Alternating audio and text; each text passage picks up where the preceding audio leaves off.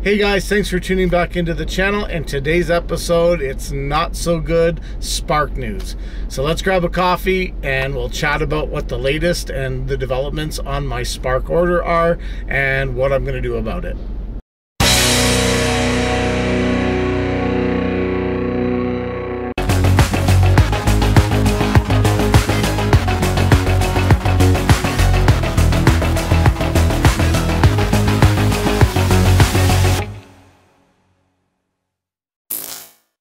Well guys, so this is the news with the Spark. Last week I emailed the dealership just to see my order number and the sequence that it's going to be in and just kind of give it an update. I know one of my viewers did post in the comments section on getting the order number from your dealer and then messaging GM through their virtual chat and then looking at to see what exactly the status was. So I did that, got my order number, no problem. The dealer said they're still checking into it. They didn't hear any information going forward at that time.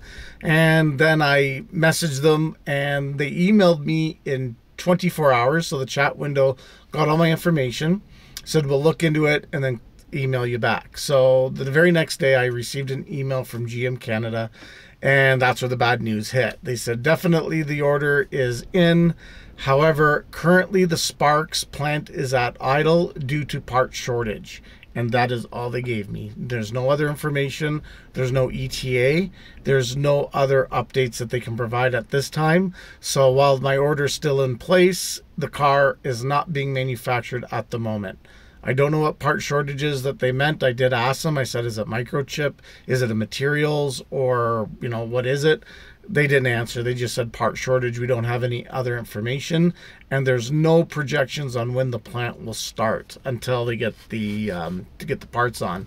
And they don't know where my sequence of build is.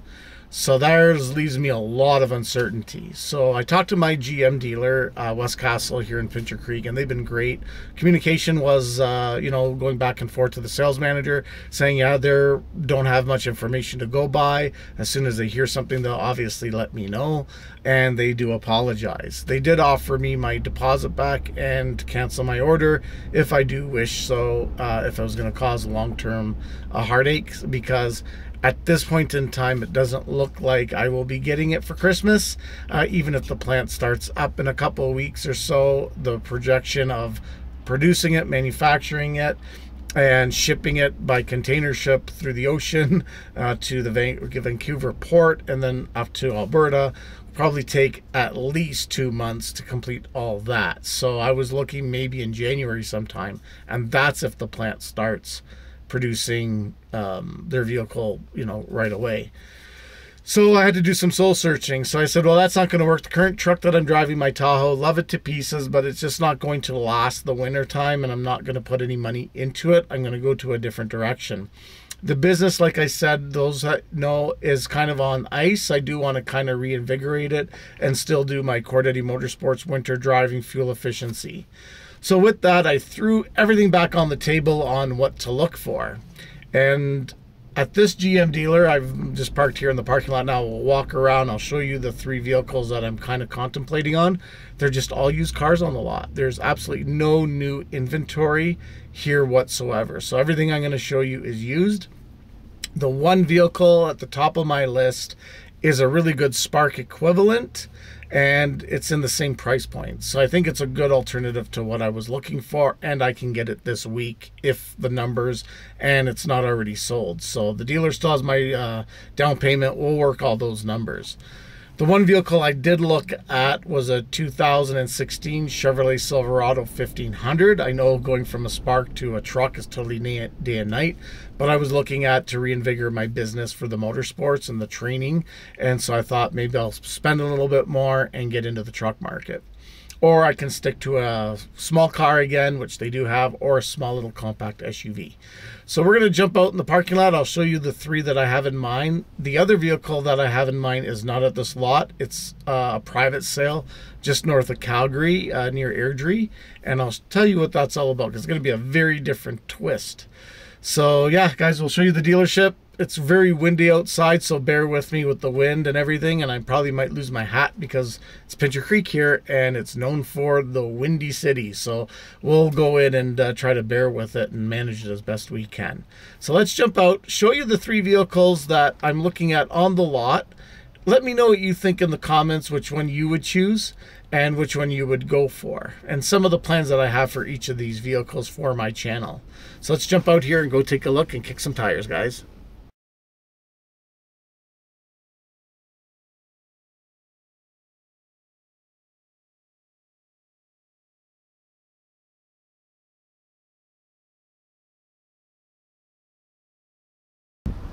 Well guys, this is the first truck actually I was looking at, and I'm working out some numbers just to see what they look like going back into a full-size truck market for my channel. This one here is actually really nice, lifted with tires. Again, everything they have on this lot is used at this point. There is no new inventory, so you're just stuck at what they have at the time. You know, it's under the dealer's controls. Of course, they're not happy. They would like to sell you the vehicle.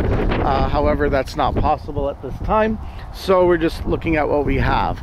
So if I decided to abandon the small car fuel efficiency and go back to a one and done truck, I'm going back into a higher price point. Unfortunately, the truck market is stupid, crazy expensive.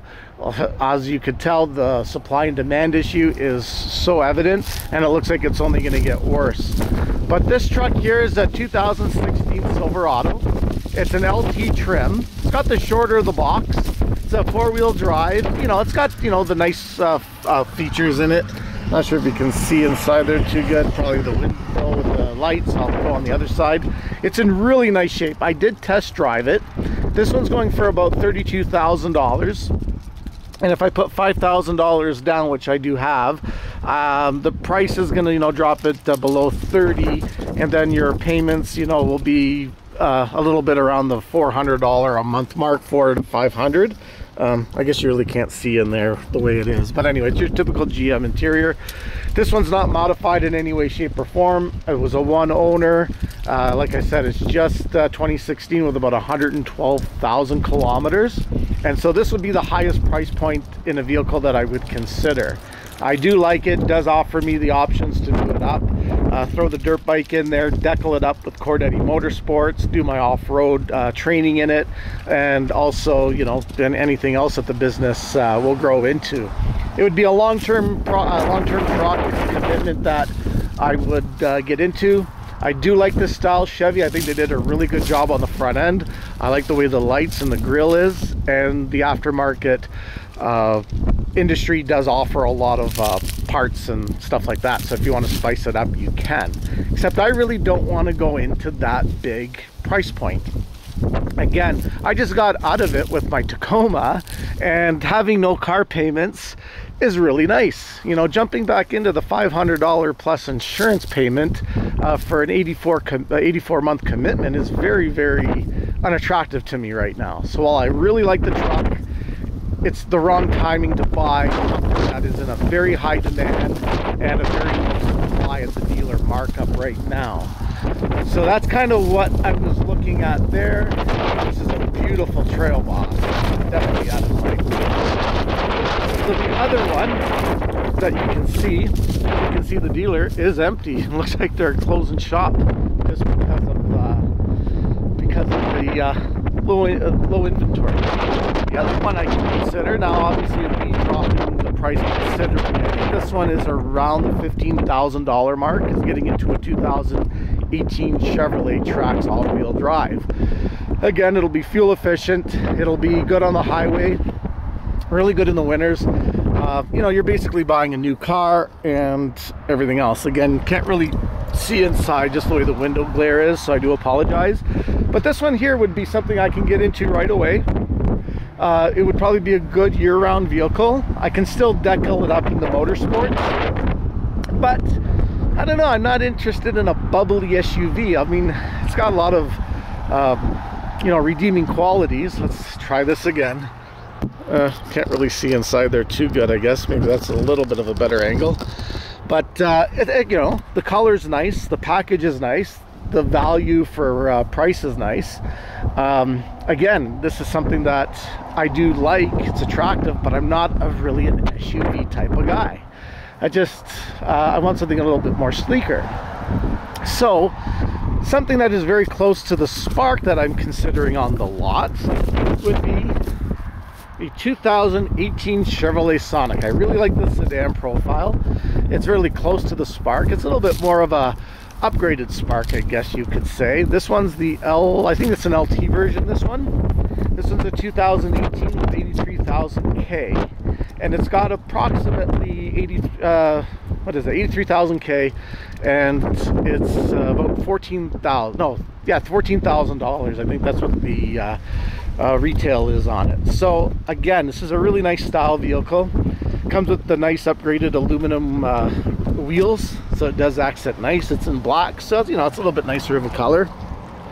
Not sure if you guys can see inside there again with it. It's an automatic, which, you know, obviously I wanted a fully a 5-speed manual, 6-speed manual I think is in these. They do also come with a 1.4 liter turbo engine.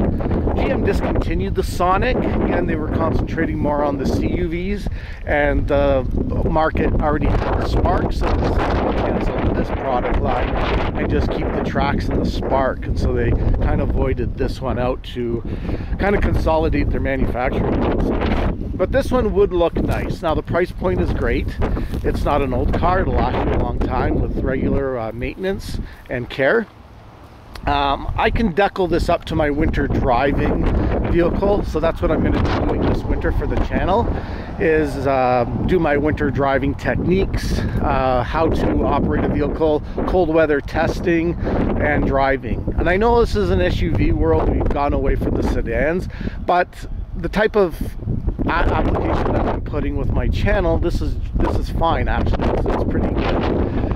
The styling on this car will make it look good to decal it out and to really push some of my marketing for Cordetti Motorsports. So this is kind of what I'm looking at actually. This is now in first place. So I'm going to be talking to the dealer tomorrow, and if all the numbers work out well, Tuesday I'm going to come in and test drive it, and then from there see if we can make a deal. Again, the glares is not on my side today. It's very windy and the sun's starting to set, so it's not exactly friendly outside. So that's kind of this car. Now the other car that I'm looking at is going to be an electric car. I've actually emailed a guy to see about a Mitsubishi i-MiEV, and there's one on Facebook Marketplace, and they want approximately $10,000. It's a 2016, and they have about 20,000K on it. There is another one just outside of Edmonton, and that one's going for about $6,000. It's got 70,000K, and it's at a 2011. So I'm just working out the numbers to see if that would actually be a good option for me to go electric. As I'm just driving it back and forth to work, will the range be good enough? I'll have enough reserve capacity? Obviously, it's a short range electric, so I won't be driving anywhere extensive. So I'd have to probably buy my Dakota or another truck that I'm looking at relatively soon, or in tandem with that type of purchase. With the Sonic here, I could just wait on it for a bit until I find something more suitable. So guys, that's kind of where we're at with this crazy world of the automobiles suffering COVID inventory. And this is where we're going to look at, trying to mitigate these problems. So with all that, I'm going to stay out of debt. I'm going to stay out of the hole. I'm not going to go into it. It just doesn't make financial sense for me at this juncture. So I think I'm just going to get something more reliable, something I can still add to the channel and still give you guys some good content. So we'll let you know, obviously a video will be coming out in the next day or two to let you know where the status is and where I'm going to be heading. But I'd like to hear from you guys in the comment section on what direction should I go. Should I just wait all together and we're in Barrett with the Tahoe? Should I actually jump with both feet and get the Silverado 1500 and just make it work, or go to the Chevy Trax, or go to the Sonic, or pull the pin and go electric. So there's a lot to talk about. There's a lot of choices, and we'll see which one makes the most sense for me. But anyway, guys, Spark's not going to happen. I probably will try to make it happen if the channel grows really well and I've got some better revenue streams. I will probably pull the trigger once everything goes back to normal and I can get a 2023 Spark. Hopefully they're still in production and they're still using the current design and body structure. So we'll see what time will tell. But anyway, guys, I'll give you a quick update. I'll also actually give you a quick update on my Instagram at Cordetti Motorsports. I'll let you know what the dealer says to see if any of these vehicles that I'm looking at are still available. If not, the hunt still continues. So guys, if you're new around here, thanks for watching and tuning in, and we'll catch you on the next episode of Cordetti Motorsports. You guys stay loose for now. We'll catch you on the next episode.